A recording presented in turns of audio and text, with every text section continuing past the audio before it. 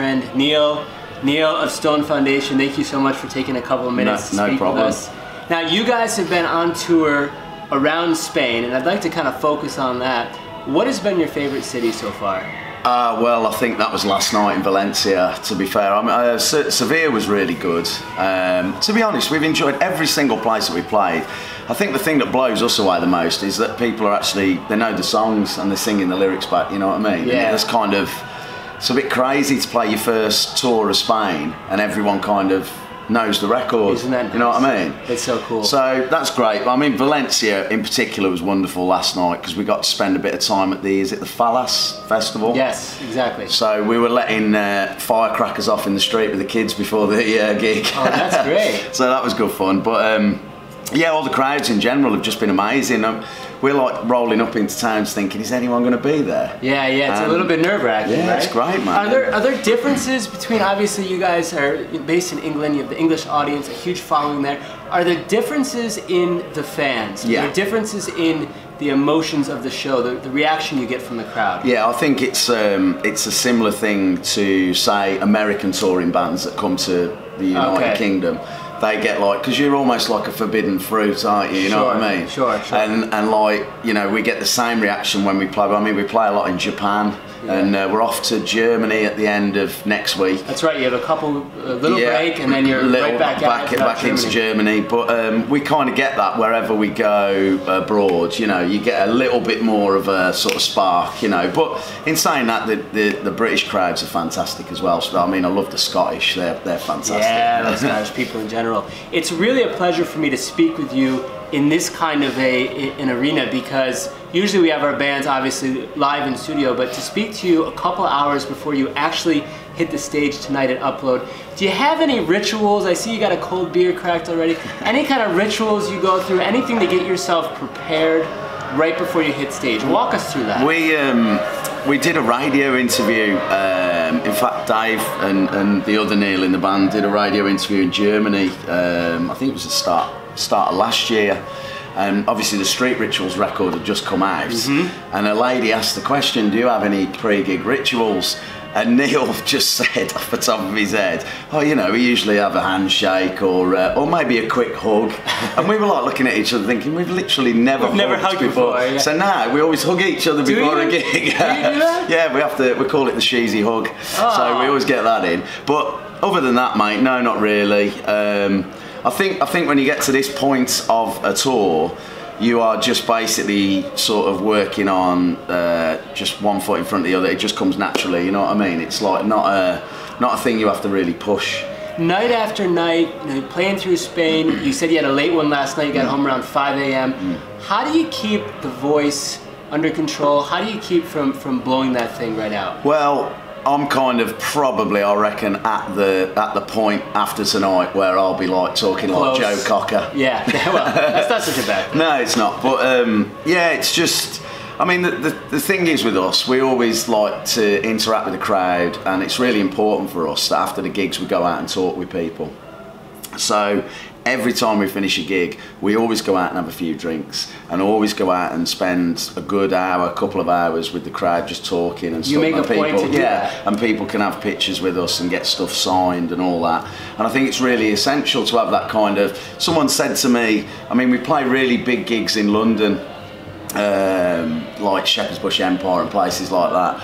And someone said to me that they really love our band because it has almost like a family atmosphere to it, almost akin to when the Paul Weller movement first come out, or those Style Council tours, you know what I mean, where people went because they had like this certain lifestyle, this certain musical taste, and like-minded people went to this place together. Do you know what I mean? Sure. So everyone, there's so many people who become friends through coming and seeing the band. You know, it's a really nice community kind of thing. You know what I mean? Yeah. Well, how about that? A little bit about your music. You know, I very kind of a interesting thing, as I was listening to your music and I see your social media following, I was kind of trying to get a sense for who your audience is and who your fans are. And it seems to me your music is so beautiful, the funk, the jazz, the soul, but it also takes an educated ear, musically speaking, to really appreciate what you guys are doing.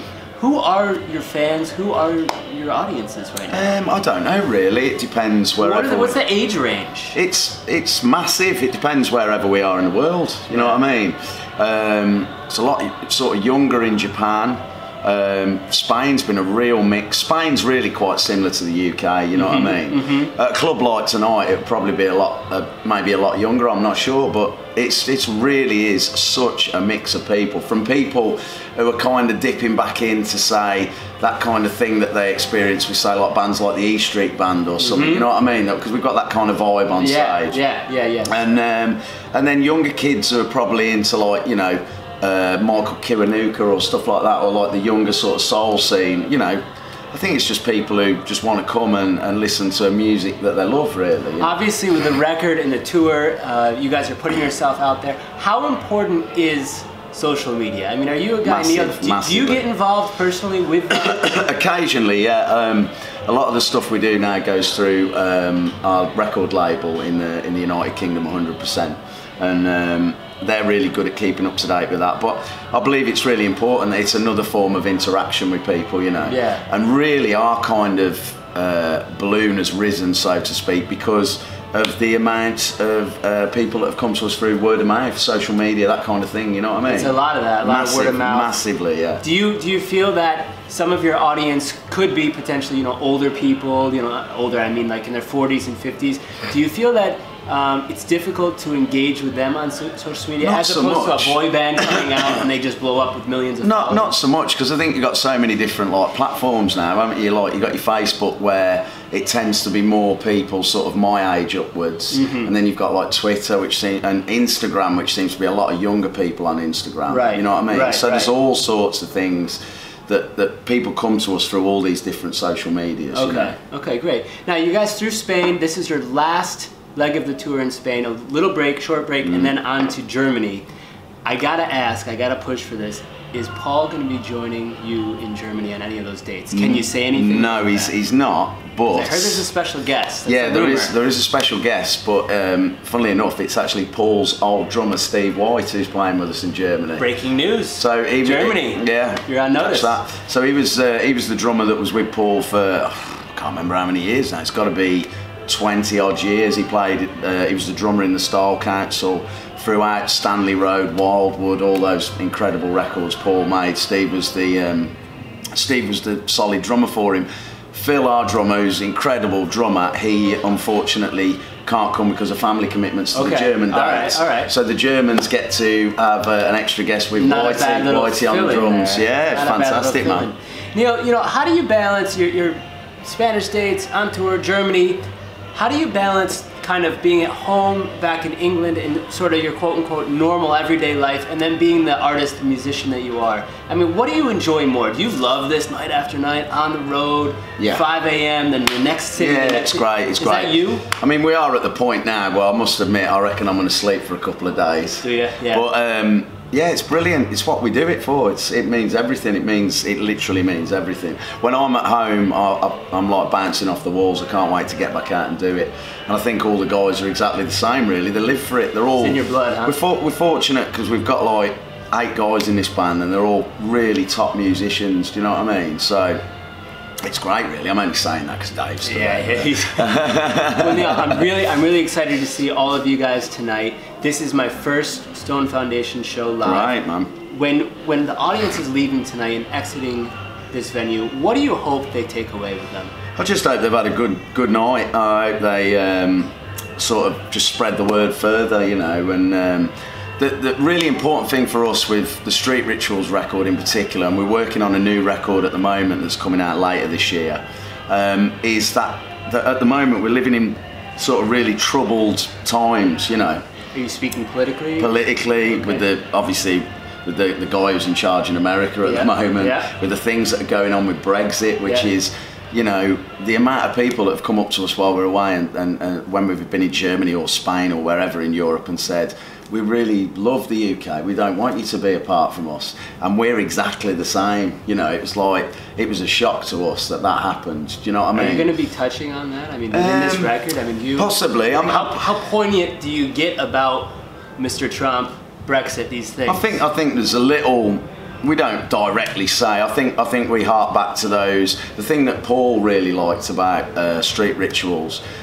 which I think he said in an interview somewhere, was the fact that there's so little of that spoken about nowadays. That kind of edge that you used to get in Curtis Mayfield records or Marvin Gaye records. Yeah. There was a kind of, it's not so much like a political, you know, this is what you should do. It's more like, you know, we should come together now. I mean, you know, we've just left the European Union, and surely to God, the smart man would say that as we move through life, we should be like knocking down barriers and not building them. Sure. Do you know what I mean? Sure. Because how are we ever going to get any better? How are we ever going to improve? Country, bridges, not walls. Exactly. Bridges, not walls. So it sounds like it's not going to go too dark. And maybe a little sneak peek at the new album, more of an uplifting, come together. The new record's got more funk to it. It's more, it's a little bit harder edged. It's uplifting, just like Street Rituals. I think that's important. I think music should uplift. I don't want to listen to like Radiohead records and things like that because it's a little bit depressing. A little bit down, But like,